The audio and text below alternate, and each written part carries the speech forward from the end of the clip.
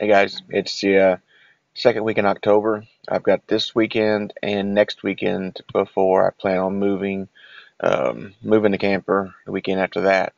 So with getting the plumbing done last week, that was a big break on the infrastructure of the trailer. So basically today I have planned to move the refrigerator back where it goes, mount it back to the wall and to the floor, and then priming the entire interior all the way back up to the bedroom, getting that all primed up. Not sure whether it'll take one or two coats, but we'll find out once we get in there. And then if I have some time, lay the floor so that way next week I can come out and paint over the prime after it's dried, and then do some more flooring. But the major part of it's done. The cabinets still need to be put together and put in. I still need to find a sink, kitchen sink. I may end up just having to go to Lowe's or Home Depot and just buying a cheap sink, which is not what I want, but I can always replace it later. Just want to go ahead and get something in there and sink and a faucet, so I know that I've got that when I get to where I'm going. There's been some changes in the property this last week. I told you last week that they were already digging the trenches and laying the plumbing and stuff for the lots out there. Well, I got home it was Sunday afternoon last week. The landlord called me and said the lady that was doing all the work, it was going to be the manager out there, got sick and had to back out. So they've already dug the trench for everything, but they haven't laid the lines and haven't laid the pipes. And she doesn't want to deal with that. That was more the other lady's dream to do, to set up that park out there. So the landlord offered me the entire acre and a half for about double what she was asking for a single lot, for a quarter of it. So I'm getting a pretty good deal. So I told her I'd go ahead and take it. She said you can do whatever you want with land out there. She said I could rent it out if I want to, rent some other lots out to help make up the difference in cost. I think right now I'm just going to keep it for myself. It's affordable, it's cheaper than the apartment, and I'll have an acre and a half to myself with no noisy neighbors slamming doors, and uh, and just see where it goes from there. I might get, I don't know, I might put a little farm out there, or I might rent it out to a couple people. We'll see. It's got a four-bedroom septic on it, on the lot, so it can handle, probably four trailers. And it's got a well and it's got electricity. I've decided on the internet, satellite internet. So we'll go from there. So change of plans, but it ended up working out pretty good. And I'm gonna go in here and check everything and get started painting, and then I'll come back to you in a little bit. Okay, hey guys, I'm wrapping things up here. I actually ran out of primer, so I've come to a hard stop. I just want to show you where I got done. There's the back of the trailer. I put the refrigerator back where it goes, and if you see on top, there's two clips there in the back that screw the refrigerator to the wall so it doesn't move around while we're moving. Um, I cleaned up a little bit, and these are all the wood scraps that I'm keeping. The rest of them I went ahead and I threw away. They're in the trunk, getting ready to be thrown away. You see I moved some stuff around. And as we go forward, you can see I primed almost everything. I primed the ceiling up here where I put that up there. I primed the rest of this wall, uh, back. I primed this wall. I pulled that little box that was on the wall. I'm gonna get some of that surface mount electrical channel stuff and put all that stuff in correctly. He just had a bunch of boxes and had them surface mounted, so it looked kind of stupid. But the big one.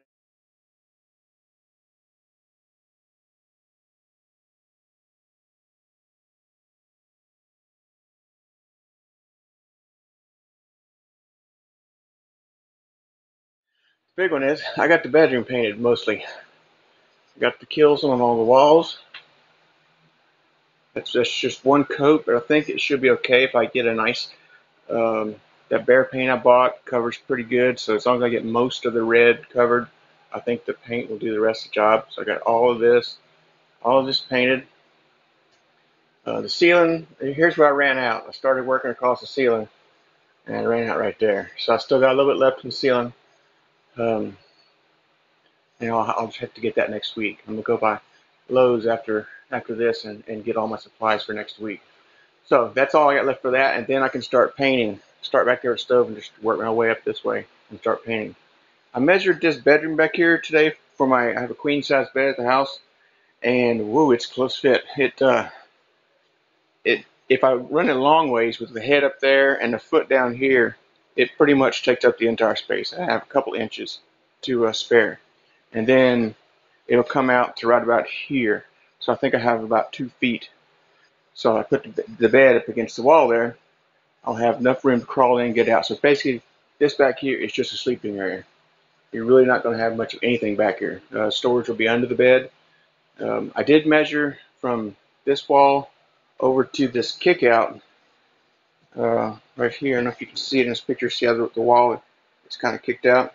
So right here at this kick out spot, measure from that over here, and my mattress could fit this way with the head of the bed here and the foot down there, but I would have to go all the way to this kick out here. So my bed will only go to there. So if I were to come in here and build a platform across here, about that high, where that kick out is in there, I could put the mattress long ways here, and then I could have all this room over here, which would probably be better because you get the window here.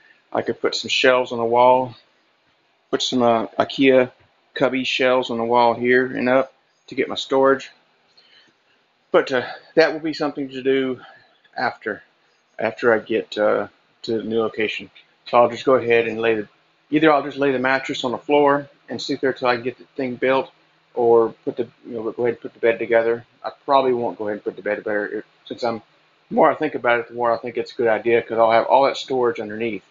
I'll have from there down, it'll be storage, and that's great for a trailer. So I think I'll do that. You see, I got the ceiling painted again. I got it spackled real good. That's sealed up that seam a little bit, and I got the green that was up under there. Got that painted. And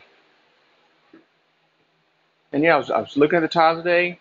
Like I said in the last video, that amount of floor was with I said 2.5 boxes, but I still got a half a box here on top. So it was about 2 boxes.